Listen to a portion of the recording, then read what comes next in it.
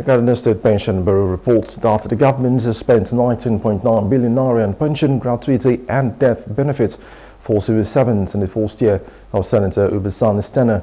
Now, the Bureau has registered 37,430 employees and is working to educate civil servants on pensions and ensure seamless retirement benefit receipt.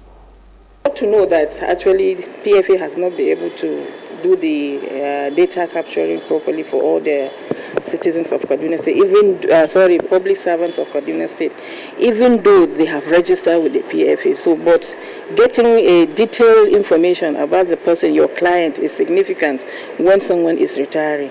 So if any information is missing, you have to go a lot of difficulties in rectifying those issues.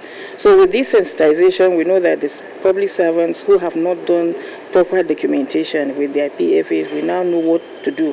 And you know that from the presentation, they even told them what is expected as required, so that they will know when they start their documentation, this is what they should take along, and this is what they are expecting to do.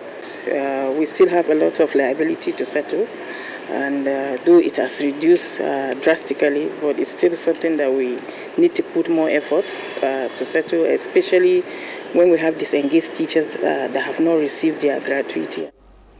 The civil society organization praised the state government for implementing measures to address the challenges retirees and also pensioners face in obtaining benefits, which is crucial for economic growth.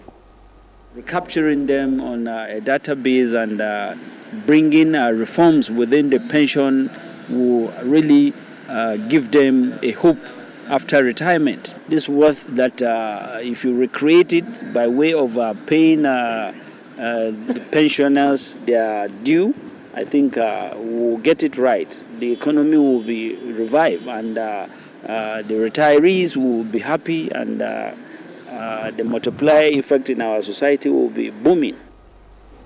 Some of the pensioners applauded the sensitization, saying it is apt and also timely, which has now educated them about the pension scheme.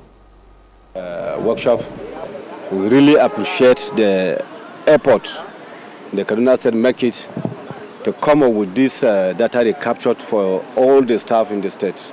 We learn a lot. We learn a lot from the PENCOM and the PPS that we have in the state. We know we have no less than about 20-something PPS. Almost all of them are here. We ask so many questions, the challenges we are facing. We ask which we are educated now for the training. Hello. Hope you enjoyed the news. Please do subscribe to our YouTube channel and don't forget to hit the notification button so you get notified about fresh news updates.